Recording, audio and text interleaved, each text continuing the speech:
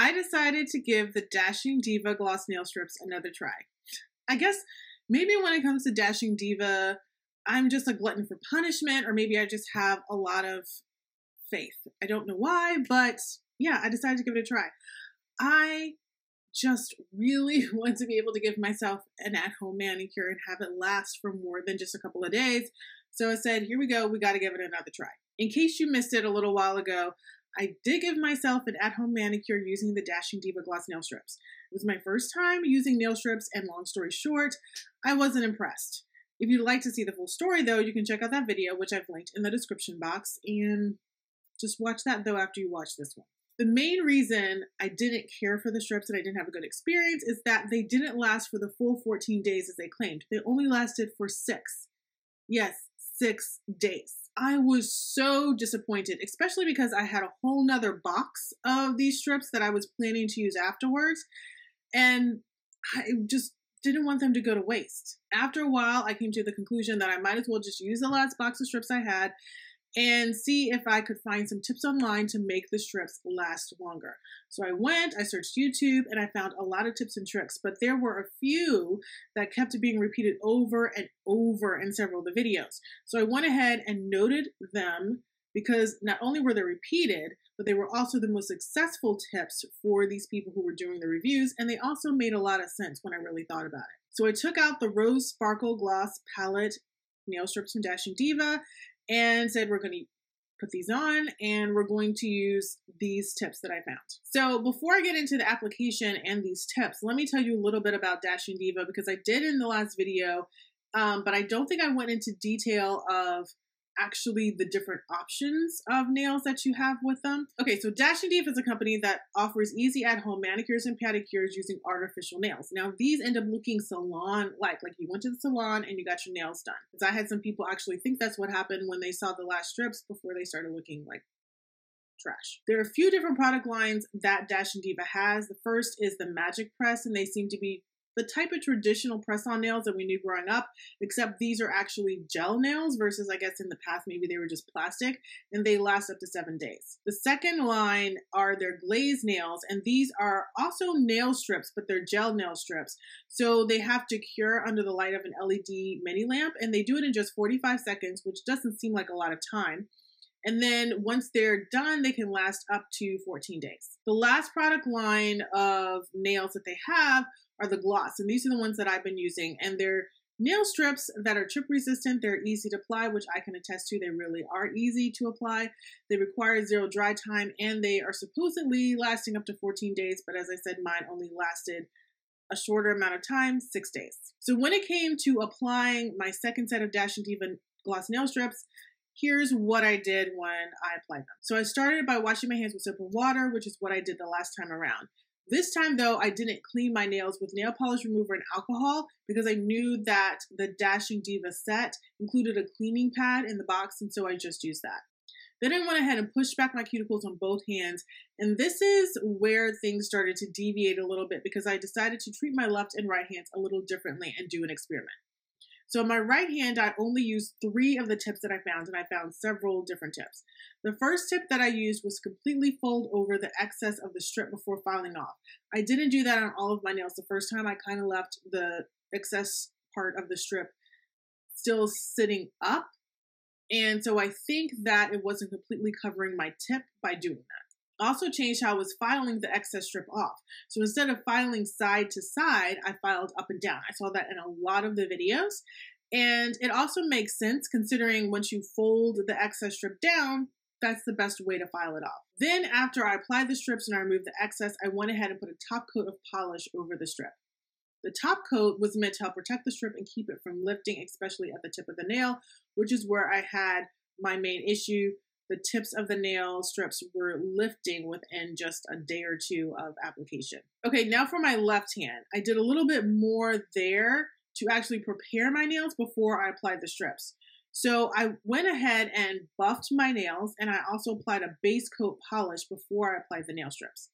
And then I went ahead and did all the same things I did with my right hand, which was to fold over the excess, file up and down instead of side to side, and then also applied the top coat. So then the question was, after I applied them, they looked great.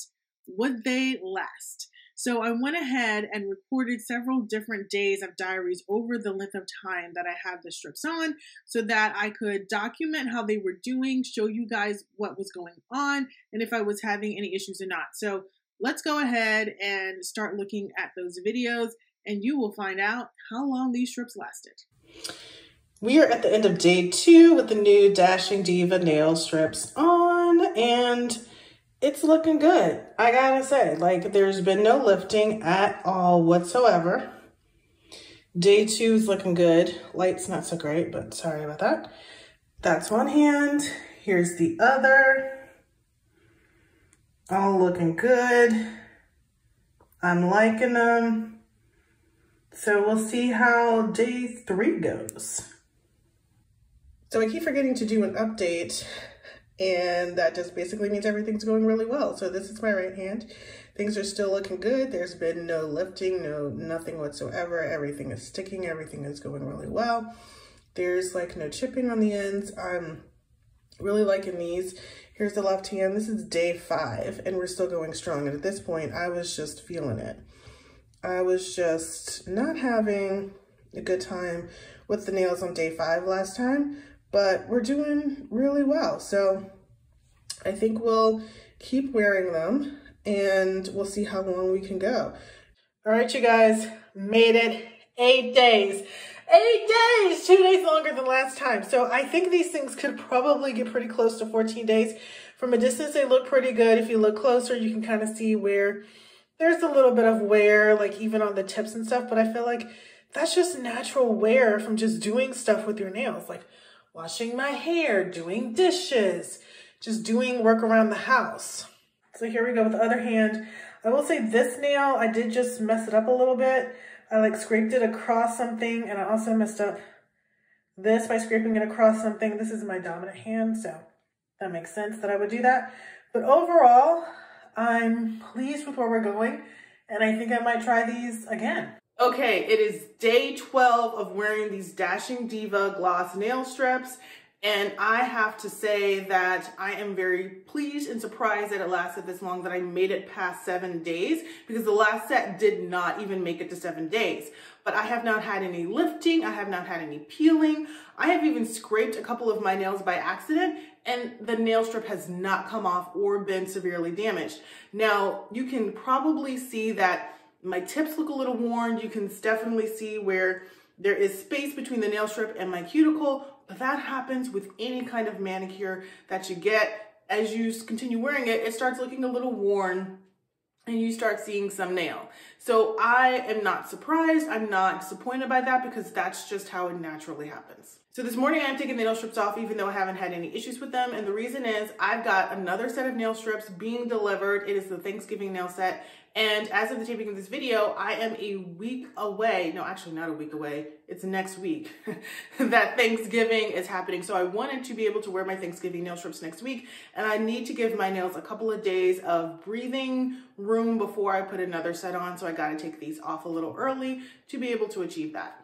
But I'm going to go ahead and link down below a few of my favorite nail strips, or a few of the ones that I would like to try, for you to be able to take a look and see if you would like to try them, because now I am a Dashing Diva fan. This is the way that I will be doing manicures from now on. So you will see, if you follow me on Instagram at @RelaxGal, you will see me with nails that look like I got a manicure more often now, because I have a good option.